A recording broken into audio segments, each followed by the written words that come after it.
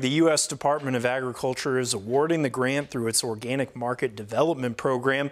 Grange Co-op says the money will likely help create jobs in Central Point. Last week, the co-op found out they would receive the grant, which they applied for in November. The money will go towards new equipment to help expand the capacity for organic grains at the mill.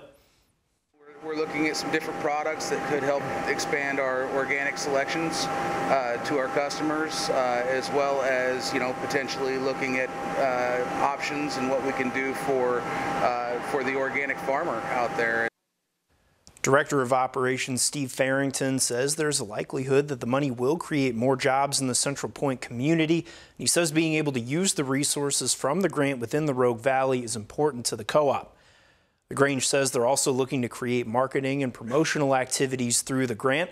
They want to promote U.S. organic grain feed products rather than international ones. Live in studio, Derek Strom, NBC 5 News.